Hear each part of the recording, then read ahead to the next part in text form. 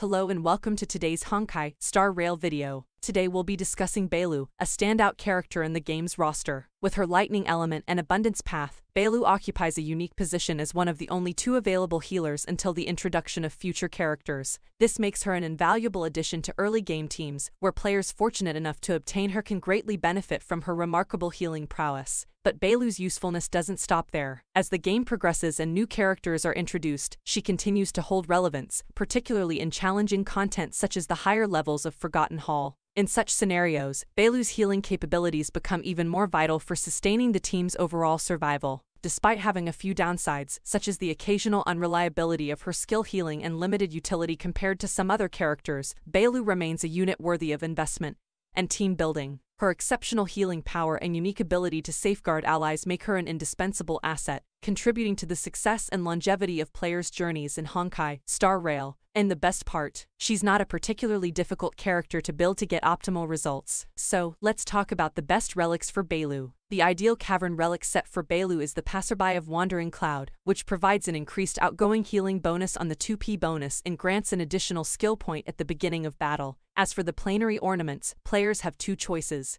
The first option is the Fleet of the Ageless, which boosts Bailu's HP for enhanced healing and grants an ATK buff to all allies if her speed exceeds 120, adding a support function alongside her healing abilities. Alternatively, players who want to prioritize Bailu's ultimate and conserve skill points can consider the Sprightly Vonwak set, which enhances energy regeneration and allows Bailu to advance her action if her speed exceeds 145. When it comes to substats, the priority for Bailu should be HP % greater than flat HP greater than speed in order to maximize her healing potential. And for light cones, there are several gacha and F2P options available for Bailu's abundance path, such as Post-Opus Conversation, Shared Feeling, and Cornucopia. But Bailu's signature 5-star light cone, Time Waits for No One, stands out as an excellent choice, as it boosts her HP and adds extra DPS by launching a lightning attack based on her outgoing healing whenever a healed ally attacks the enemy. Considering her role as a healer, most of Bailu's skills and passives are focused on restoring the HP of her team members. Among them, her ultimate ability, Leap of Marsh Draken, should be given the highest priority. This powerful AoE healing skill can greatly restore the health of all team members, making it a vital tool, especially when facing bosses that primarily deal AoE damage.